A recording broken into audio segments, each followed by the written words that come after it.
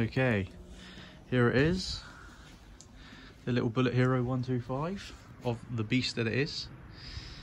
To ride, really nice. You get so much attention. Everyone's constantly staring at you going down the road, asking you what size bike it is. As you can see, it doesn't look like a 125. It looks quite big compared to normal 125s.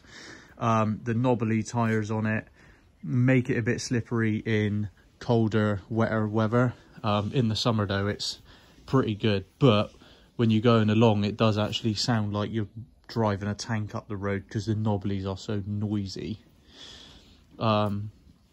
Exhaust, as you said in your comments, it is literally just an old trapper exhaust type exhaust. You take these baffles here out, undo the screws on the end, and I think the more you take out, the louder it is. But due to being fuel injected, you've got to tamper with the injection, which I'm not overly capable of doing.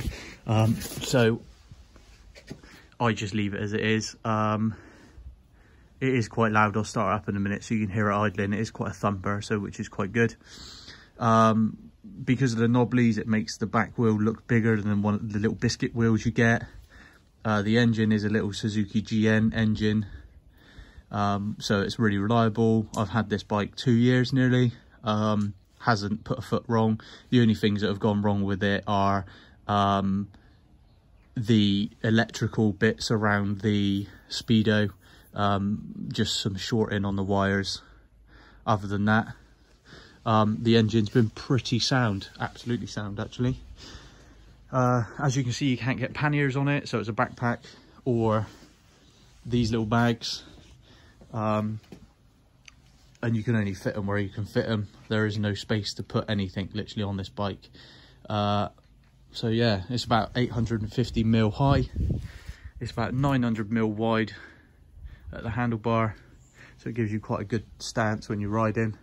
There were normal wing mirrors on here, but they're like so high above the shoulder, makes it really difficult to see. So I just added the little handlebar wing mirror. It gives it that retro look, which is pretty good. So yeah, there she is, absolute beast. Top speed about 65. I've had about 70 out of it on a good day. Off the lights, it's quick, but it's not the quickest 125. It's just more loud and mainly pretty to look at than it is for speed. I do take it to a lot of the bike nights where I am locally, and all of the older guys that are into the retro looking bikes are, they're always hovering around it and asking about it. So yeah, it's a bit of a beast. More people should have one around my area. I think there's only maybe ever 2 or 3, including this one. So you know, when it's going down the road, a lot of people are quite keen to know what it is, or just have a look and talk about it. So yeah, good bike.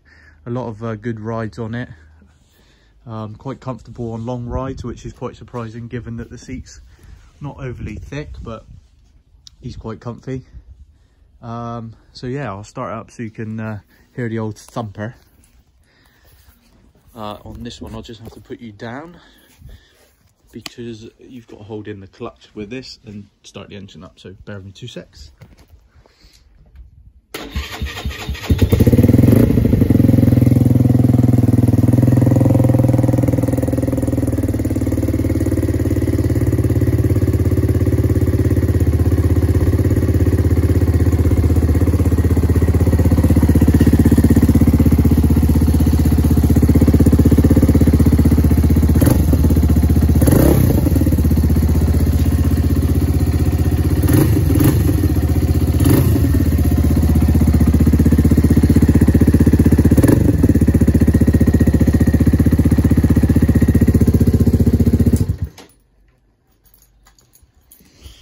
So there you go, the old Bullet Hero. And the good thing about it is I think they're looking at bringing a 400cc version out of this bike, so be a bit more beefier, a bit bigger.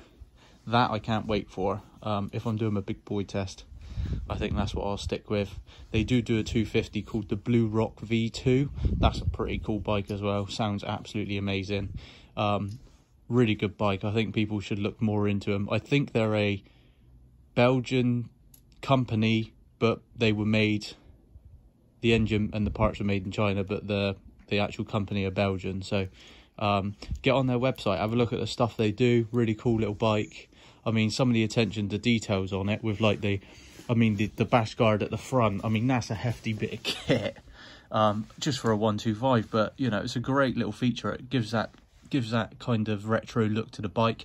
It is absolutely amazing off road. That I can tell you for sure. Off road, it's so good. Not that I've done much of it, but I know that when I've been riding around on the grass or going up lanes, because where I live it's all country lanes, it handles so well. If there's any slippery mud or if there's any bit of loose road, really good.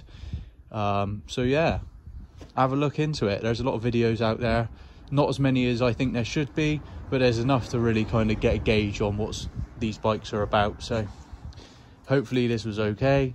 You know, I've never done a video like this before. I've never talked about a bike, so hopefully it's all pretty good. There she is, good old Darcy.